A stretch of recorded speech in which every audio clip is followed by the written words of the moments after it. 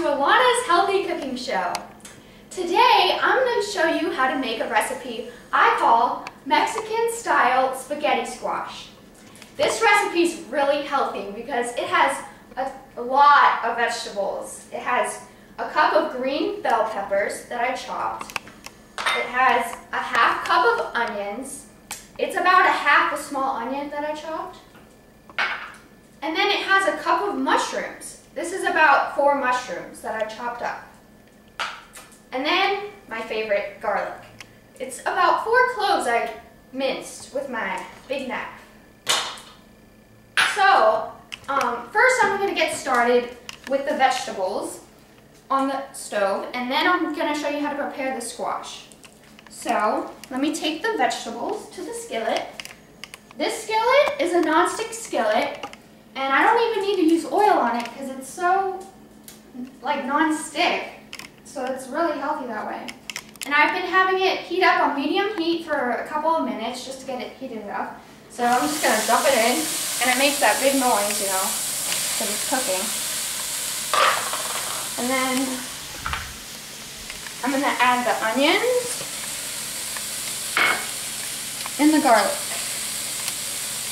Yeah, garlic. I love smashing it. So you just want to stir that in, get it cooking. It's very colorful. Once I add the salsa and the yellow spaghetti squash, it's going to be a really colorful dish. Now I got to add my spices to flavor it up. So I'm going to add about a teaspoon or so of chili powder. You can add more or less depending on how much you like. I'm going to add about 2 teaspoons. And then the next is the cumin. I love cumin. It's one of my favorite spices. It has like a nice toastiness to it. So that's about a teaspoon or so I'm adding to it. And then I'm going to add about a teaspoon of freshly ground black pepper. This is a mortar and pestle that I use, and I freshly ground the black pepper from the whole black peppercorns so that it has more flavor. Like, you sense way more flavor when you freshly ground it instead of buying it pre-packaged that's already ground. So I'm going to add about a teaspoon of that.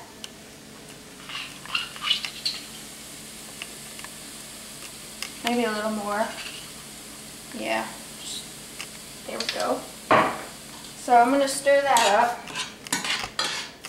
And the mushrooms will start to release their water, and that's normal. So it might get a little watery, but then the water will get absorbed again, and then it'll be good. So I'm just going to let that cook for as long as I need to, probably 5 minutes or so. There we go. So now I'm going to show you the spaghetti squash.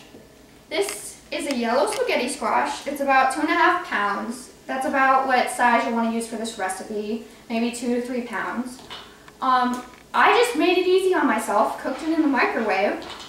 And before you do that, you have to poke holes in it, you know, to let the steam escape. And then I cooked it for about 8 to 10 minutes. I cooked this 10 minutes just to be sure.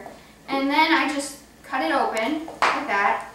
And you want to let it cool because it's really hot, because it's big. So you need to let it cool a little bit before you start dealing with it. So the first thing you want to do after you cut it in half is get out all the seeds, because there's like a ton of seeds in the middle of the squash, and you don't really want to taste those because they're kind of not very tasty. So I'm just going to take those out. It's kind of messy. You really need a big cutting board for this. So just use a big cutting board. So I got most of those out.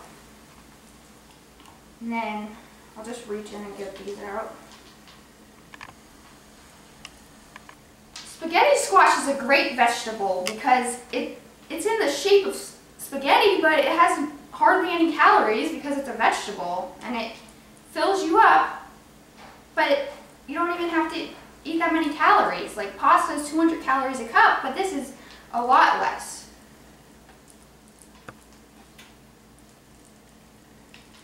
It has plenty of fiber, as you can see too. That really is going to help you fill you up. So I got most of the seeds out. The next thing I'm going to do is get a big bowl. You need a big bowl for this recipe because there's a lot of vegetables I'm going to have to mix in and stuff. So you want to get a big bowl. So all you do is you poke in and get the spaghetti out of the squash. And it comes right out usually. You might have to work it in. Just pull it out. See, it's still hot. I've been letting it cool for like 15 minutes and it's still really hot. Sometimes I use oven mitts sometimes just because I can't stand the heat. Ow.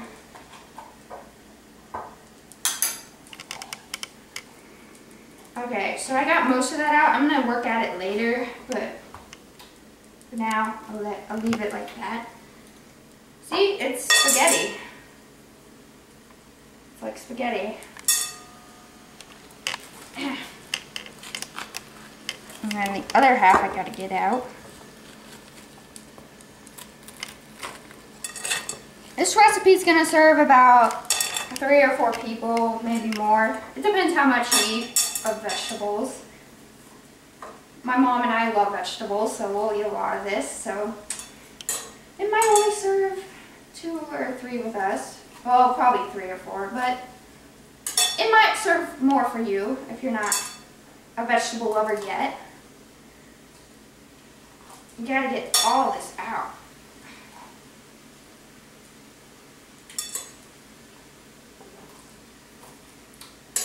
Okay, I got most of it out. I'll get it out later. But right now, I'm gonna heat up the black beans. This is a 15-ounce can of black beans that I rinsed and drained. You really wanna get all the sodium off, so make sure you water it down real good. So I'm gonna just dump that in my skillet to heat the beans up. They're already cooked, so I don't need to cook them, but I'm just going to mix it into the vegetables to heat it up. So there we go.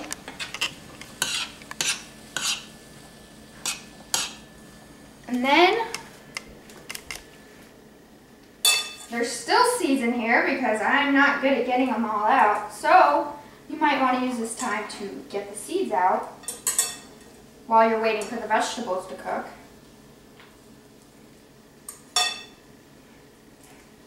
They're like pumpkin seeds, but they're from the spaghetti squash, so you could probably do something with them if you wanted to.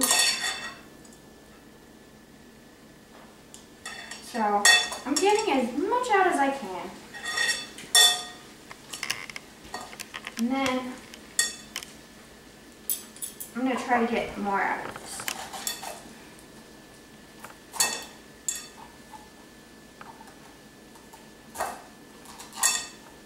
It's really tough sometimes, but I'm doing the best I can with this squash. Okay, so the next thing you're gonna want to do, you're gonna treat this like spaghetti. So instead of tomato sauce, which a lot of people normally eat with their spaghetti, I'm gonna use salsa. This is about a ½ cup of salsa. I don't know if I'm gonna use it all, but you just want to lightly coat the noodles, because that's what they are, until, you know, everything's absorbed. So I'm just going to add a little bit at a time and let it coat.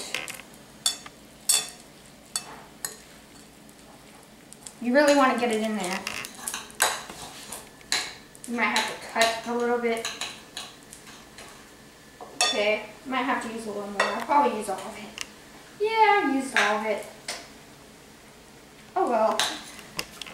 salsa is a little high in sodium, so if you have a sodium issue, then you might want to make your own, and then you can control how much sodium is in your salsa. I used a mild salsa because I'm kind of a wimp and I didn't really want a lot of heat, but if you like heat, you could use medium or even a hot salsa if you want. I'm just a wimp, so it's still flavorful even without the heat. So look, it's all nicely coated with salsa, just like you would with tomato sauce. Okay, I'm gonna check on my veggies because I'm sure they're probably ready. So let me just wash my hands off because they're all gross. And then I'm gonna pour that in and then it'll be done. So mix that in. And then there we go. So you just want to mix that real good.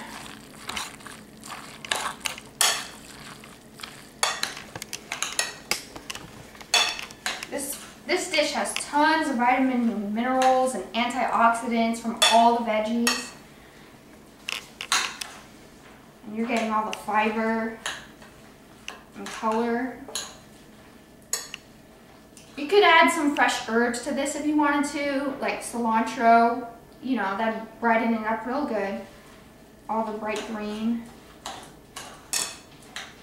And you could use a yellow bell pepper too, if you wanted to. You could have used a red bell pepper, a yellow bell pepper, an orange bell pepper. You could add more colors to this.